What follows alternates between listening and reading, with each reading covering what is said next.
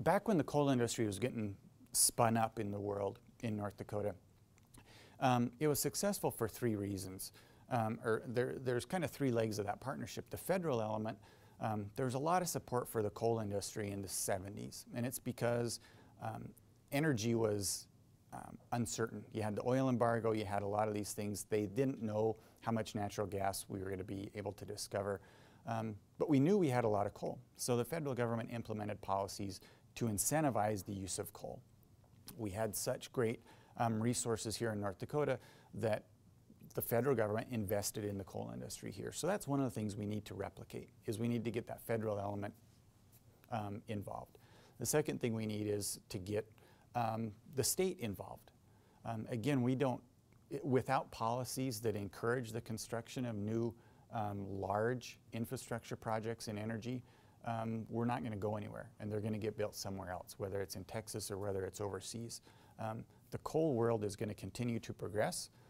We think that if you have the right partnership, it's going to progress in North Dakota and then expand outward.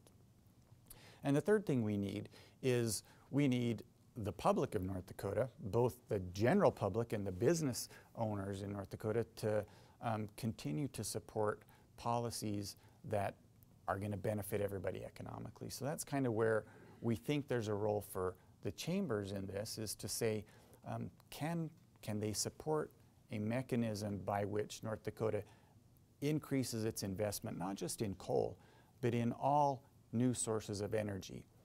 The mechanism that we think is best is to create some kind of fund within the state of North Dakota that would partner with the federal government and private industry to build not commercial, but demonstration technology for new energy projects.